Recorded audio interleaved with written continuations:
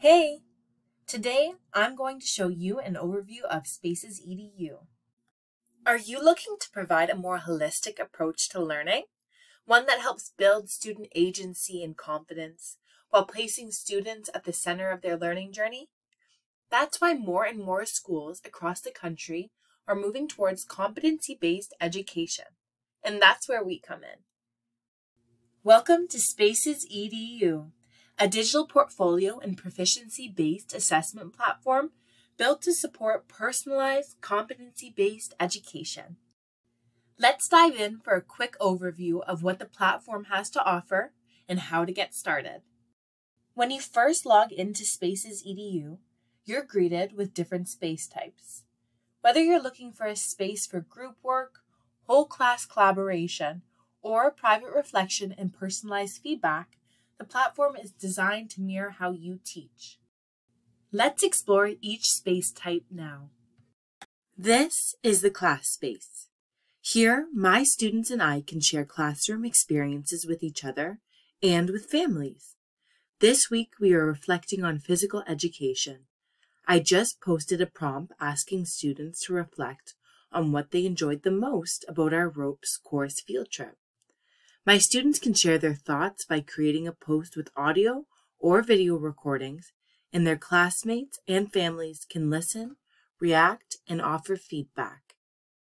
Each post or comment I create or my students create can have up to 10 media files, including pictures, video, audio, and files from their device, Google Drive, or Microsoft OneDrive.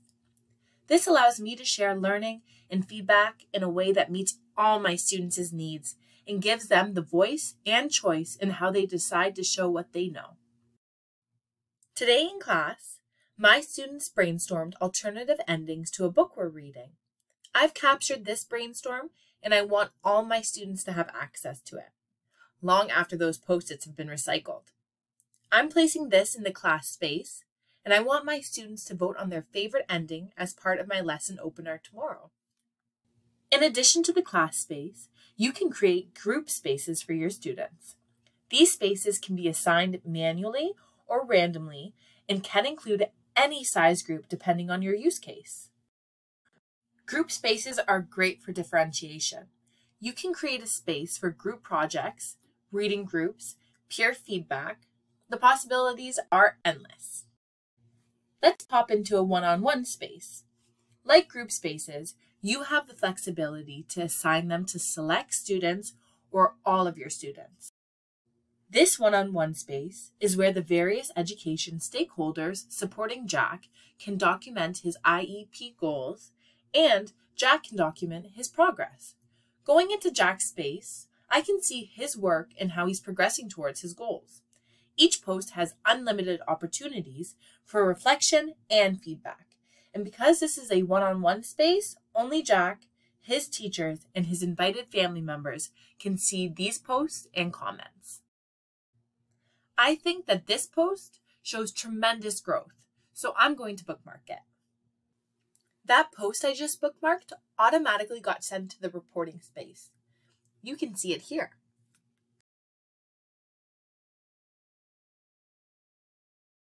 The reporting space is like a visual report card that showcases growth. Rather than reporting being an event in time, it now becomes an ongoing process, making reporting season easier for you and keeping students and families informed about progress well before that final report card goes out. No more surprises at report card time.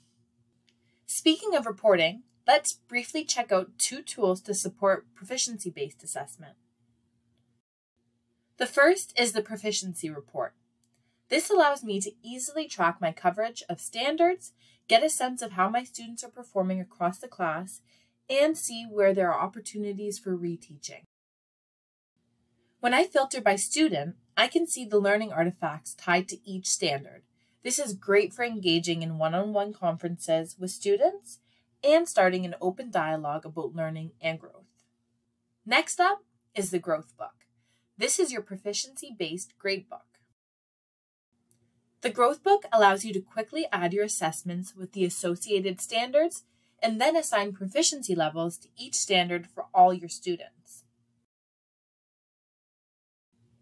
We all know the important role families play in student success. With the Messages feature, you can easily communicate with families and help engage them in the learning journey. Leverage one-way and two-way messaging features to share multimedia learning updates, and choose whether you want to send messages to select family members, all family members, or families and students.